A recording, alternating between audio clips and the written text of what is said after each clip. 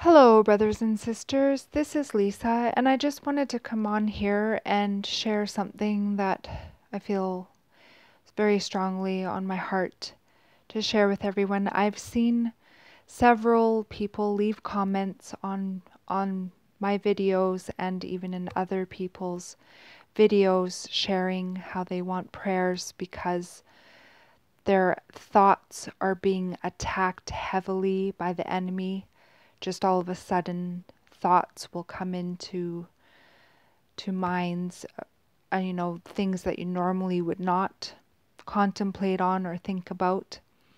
And I just wanted to share with all of you a testimony that I myself am going through this as well. My thoughts are constantly bombarding me, and I'm being attacked with thoughts, things that I don't want to keep thinking about, and just constant like arguments in my mind, to do with family and extended family and so on and so forth, friends.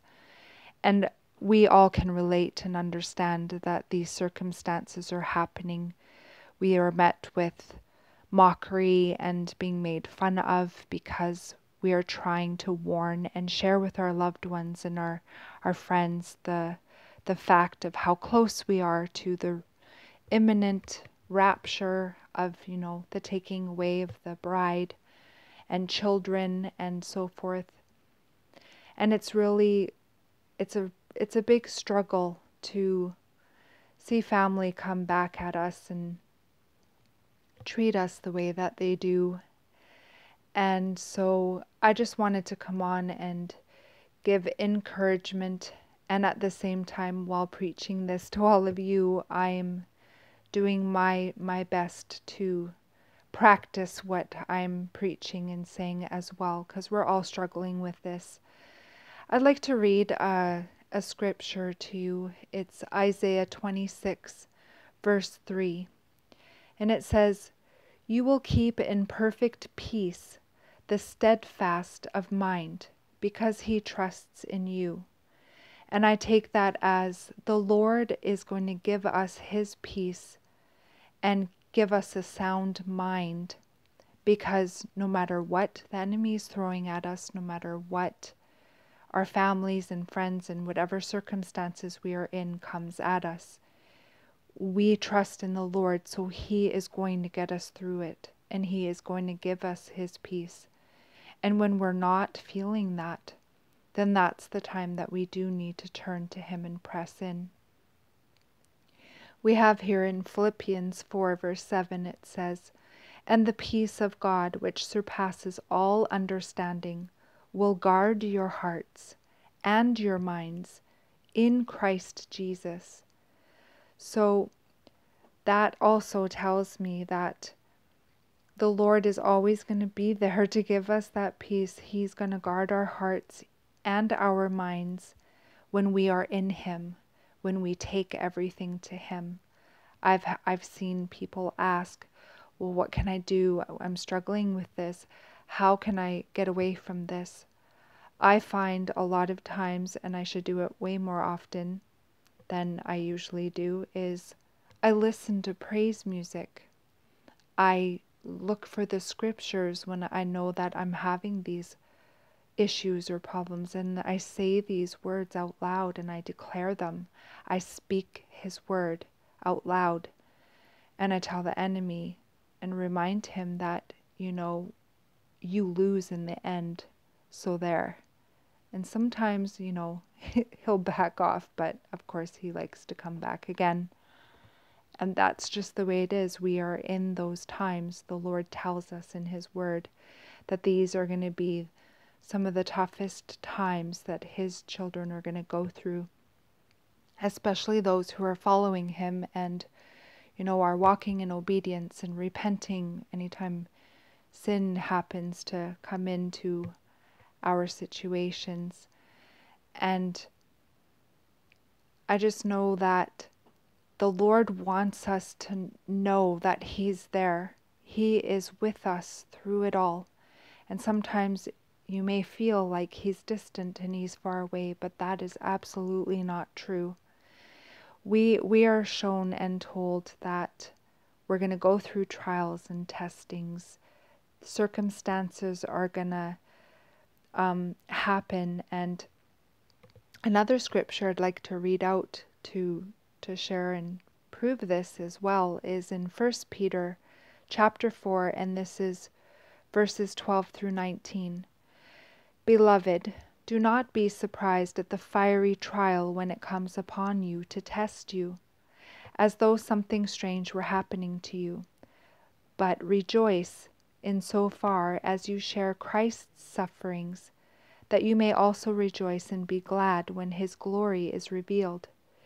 If you are insulted for the name of Christ, you are blessed, because the Spirit of glory and of God rests upon you. I'm going to read that again, everyone. Remember this. Don't forget this. If you are insulted for the name of Christ, you are blessed, because the Spirit of glory and of God rests upon you. This is why we are going through these sufferings and afflictions, is because the Lord is with us. He rests upon us, and those who are coming against us see that. So we should rejoice in these things. And trust me, I believe it. I get it. It is hard. It is a struggle to not want to return in kind how people are treating us. But this is where we need to stand firm and hold fast to what Jesus is teaching us in his word, and how not to respond, and to not take what our family and friends and everyone are saying to us personal. It is not them. It is not flesh and blood that we're wrestling against. It is spiritual principalities and powers. The Lord gave us all the tools and equipment that we need to fight these things, and to love our family and our friends and loved ones who are coming against us, and to pray for them. And know that in the long run, when we choose to do that, even being horrifically treated the way that we are, it is going to glorify our Lord, but it's also going to show those that are doing this to us that, wow, look at how they're responding. They want us to respond in ignorance and strife and in hatred and being argumentative. So we have to decide and choose if that's what we're going to do, if we're going to give in to what the enemy wants us to do, or are we going to do what the Lord wants us to do? And it's hard. It is very hard. I agree.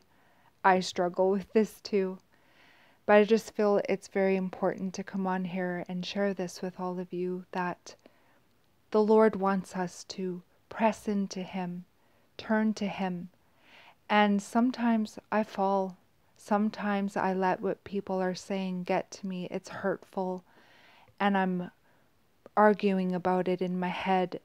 And sometimes I think things that I don't want to. And then I feel conviction from the Lord for doing that and feeling that way. And so I immediately just confess it to him and say, I'm sorry, forgive me for thinking that way, and help me, Lord. Help me to not respond that way. Help me to not contemplate on these things.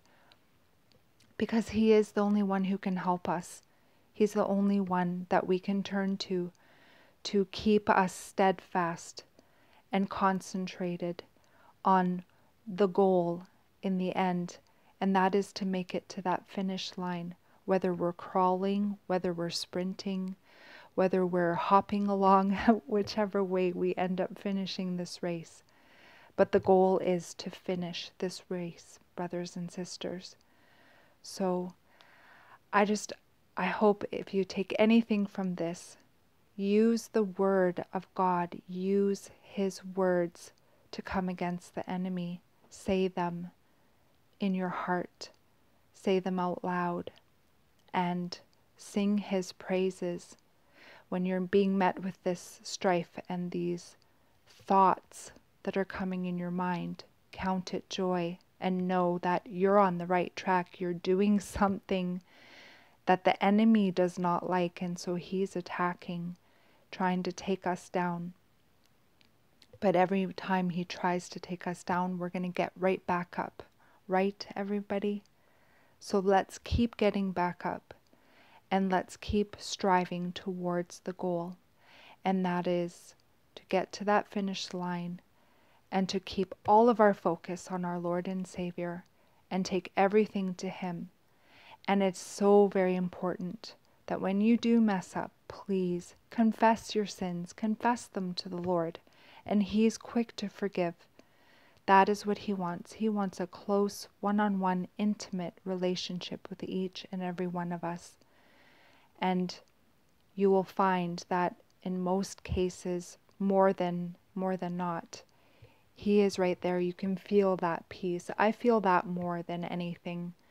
But I still have some of those struggles. And so that is what I do when I'm going through those struggles, when I'm having my thoughts being bombarded. I turn to the Lord. I turn to Jesus. I read His Word. I play music. I sing. I praise Him. And I need to do it more. I do need to do that more often. So I hope that this blesses all of you. I pray you all have a beautiful day in the Lord. God bless each and every one of you. And I will see you either next video or in the air. Bye-bye.